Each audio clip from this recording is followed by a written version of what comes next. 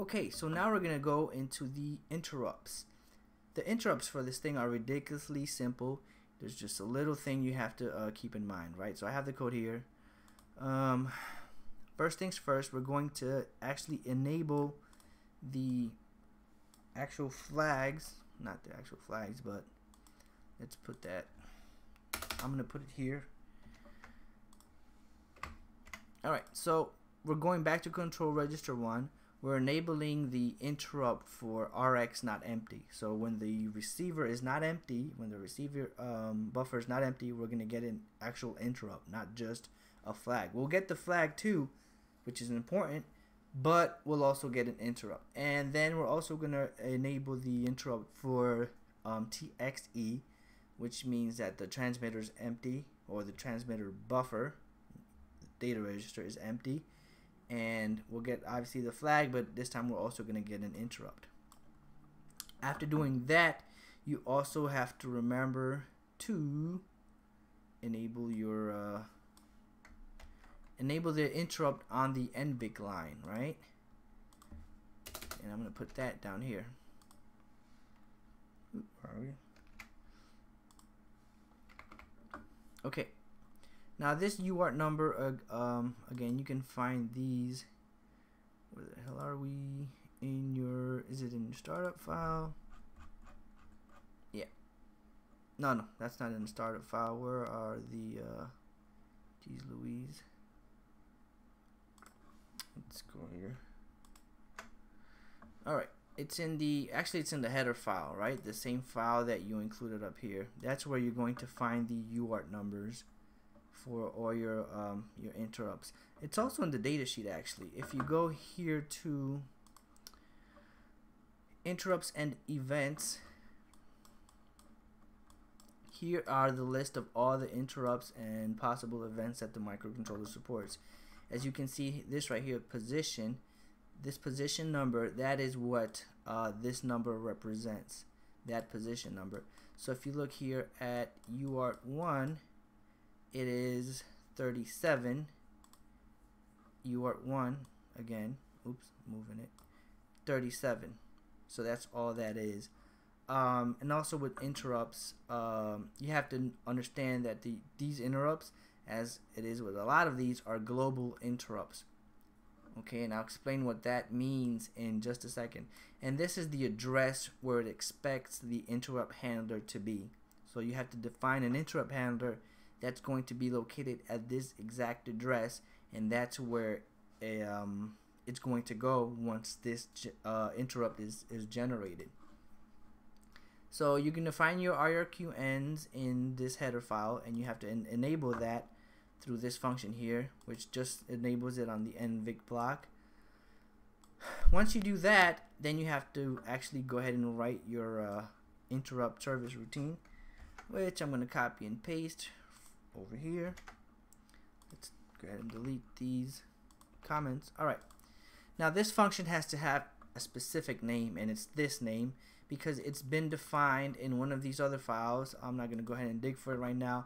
It's been defined to be nothing more than a function pointing to this address, right? So that function is defined at that address. That's why you have to use this specific name.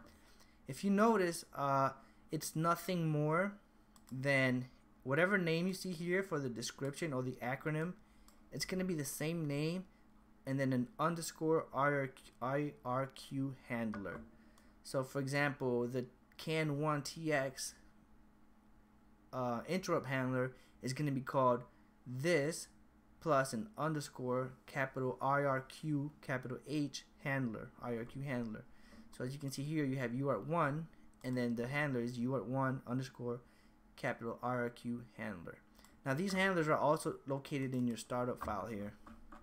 So if you go here, and this is your vector table. This is the first one of the first thing that the microcontroller does upon starting up is define the entire vector table, and you'll find here your interrupt handlers. So you can just copy it from here if you want and define your function here. Your interrupts always have to be void type, right? Return void, and then void arguments because, well, it's obvious, it's an interrupt, so it can't return anything because nobody's essence calling it. So where's it going to return something? And it can't take any arguments because again, you're not calling it anywhere in your code. So how on earth are you going to pass it an argument, right? All right, now this code in the interrupt handler is the exact same code that's up here. This if statement is this exact same code, so I can just go ahead and delete that, and that's all of this if statement, which got lost its formatting. And this is the reception, right? So like I said before, the IRQ for this, the interrupt for this, it's a global interrupt. You see that? It's a global interrupt. That means even though we have three different things that can generate an interrupt, we have the RxNE, which is the receiver not empty. We also have an interrupt for the transmitter empty, and there's also an interrupt for transmitter complete, and there's many more interrupts. But only this gets executed. So, and since we can't pass it any arguments, once this interrupt gets executed in this function, there's no telling what caused it. Like, how did we get to this function? We really don't know which of those three caused the interrupt to happen because it's only one line. We don't have a separate line for Rx, a separate line for Tx. So we're only getting one interrupt for all those flags. So what you have to do is check the status register. You check the status register inside your interrupt service routine so that you can see, okay, which of my flags are set. That way you know, okay, this flag is set, then obviously that's what generated the interrupt. So in here, it's the same code that was over there. I'm checking my RxNE flag, right, to see if it's set, because that means we've received data, and then I'm doing the same echo program as before. I'm also checking, because I've activated the TXT interrupt, I'm checking if we're done transmitting data. The only thing is I haven't done anything because I don't really want to do anything for this simple program of just echoing something. So I hope I made that clear, that there is just one interrupt. Even though you activate separate things that can generate this interrupt, there is only one interrupt. And in that interrupt, you have to check your status register so you can figure out which of these three things was the ones that generated the interrupt itself. So yeah, let's compile this and hopefully it works also. And let's send it to over here. This is the one from before. Reset the board, and there it is. It's the same thing, and the difference between this and the previous one is, as you can see, my while loop is absolutely empty, and I'm only doing this status register checking and all this thing when it's actually relevant, when there's actually data that's been received. I'm not constantly checking the status register to see if I received data. So my program is actually free to do other things, right? That's the beauty of interrupt driven programs.